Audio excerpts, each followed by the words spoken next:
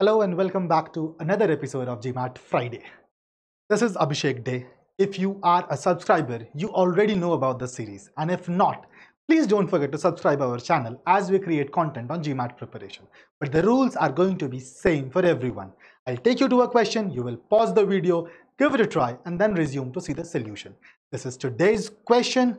As I said, pause the video, give it a try, and then resume to see the solution. So let's try to solve this question together.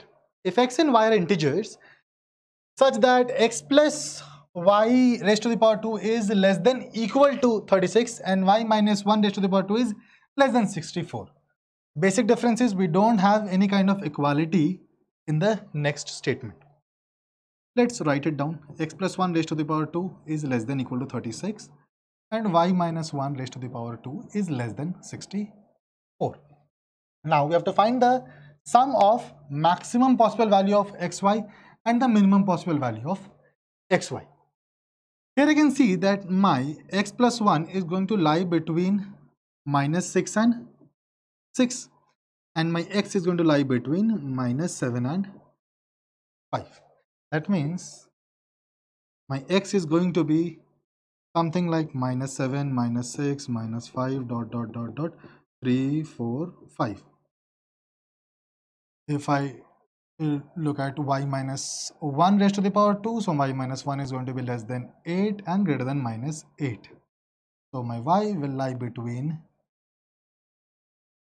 minus 7 and 9.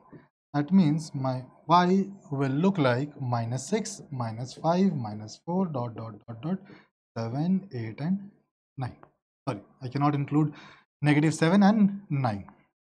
Now, I have to find xy max and xy minimum, and I have to find the summation of these two values. Now, xy max or xy minimum, I can get these two values if I multiply the extremes. So, one pair of extremes is 5 and 8. That is 40. Another pair of extreme is 5 and minus 6. That is minus 30. 8,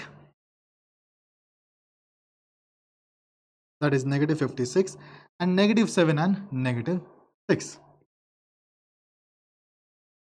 that is 42.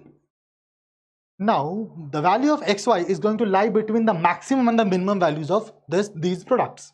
So, the maximum value is 42 and the minimum value is negative 56.